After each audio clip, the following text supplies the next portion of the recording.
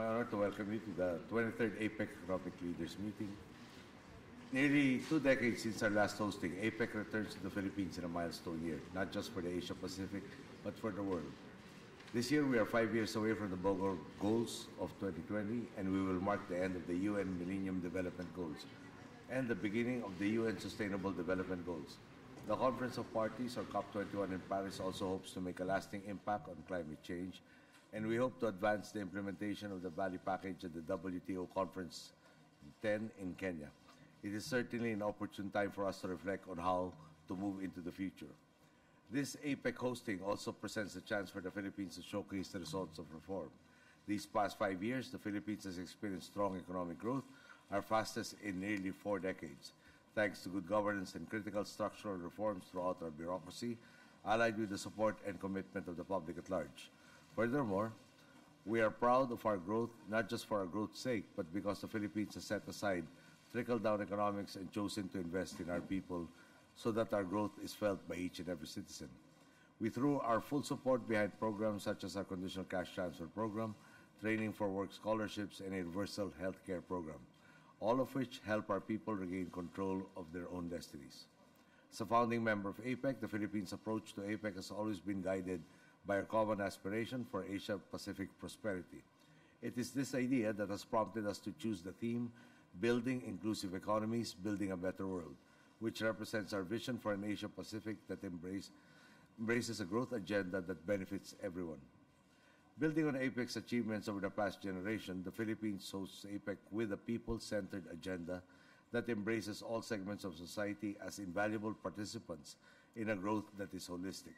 Growth that creates jobs, sends children to school, puts food on the table, raises standards of living, protects the environment, fosters creativity and innovation, and levels the playing field. In short, growth that balances the pressing needs of the present with our shared mission of leaving behind a region and a world that is better than what we found.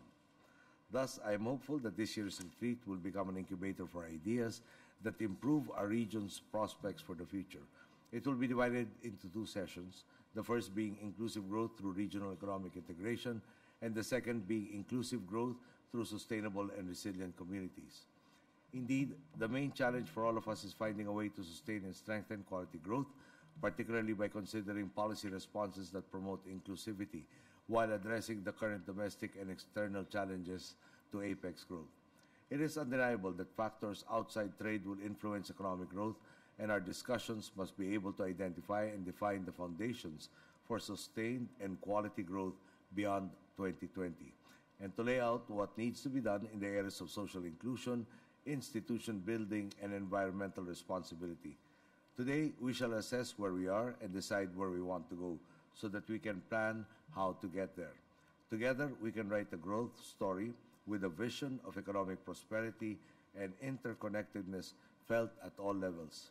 As regional economic integration continues to take form, APEC's role, when viewed through the prism of inclusive growth, will be defined not only according to the future of economies, but also of the people that drive economic growth.